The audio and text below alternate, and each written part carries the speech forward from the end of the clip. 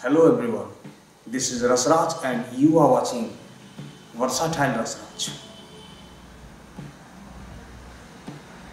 Today's topic is be honest to yourself first. We are all familiar with the saying honesty is the best policy. Sadly, in today's materialistic world, these words have lost their importance. We are content in believing that we are quite honest in everything we do. But are we really?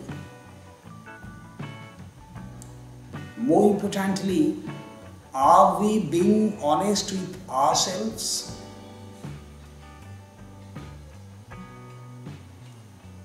What is being honest with our own self? Being honest instills a sense of positivity in our minds. It makes us feel good about ourselves. Writing a biography or a novel, sketching or painting, meditation, etc. are some things where a person has to be honest with oneself.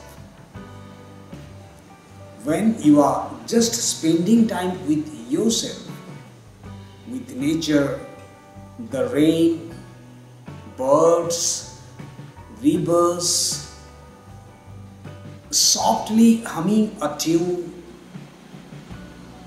you are not hurting anyone, nor are you cheating anyone. All you are doing is being spiritually honest. Being a truthful person can give you a sense of peace like nothing else. Someone once said that honesty is the first chapter in the book of wisdom. Being honest to ourselves requires great perseverance and patience. There are no shortcuts. And being truthful is more than merely not lying. It means to be speaking, living and loving the truth. However, being brutally honest may not always be a wise idea. At times, to prevent an ugly situation, one has to hide the truth and even resort to lie. We don't have to stress ourselves in order to be truthful and honest. Small gestures with wholehearted honesty go a long way. Honesty is all about character and integrity.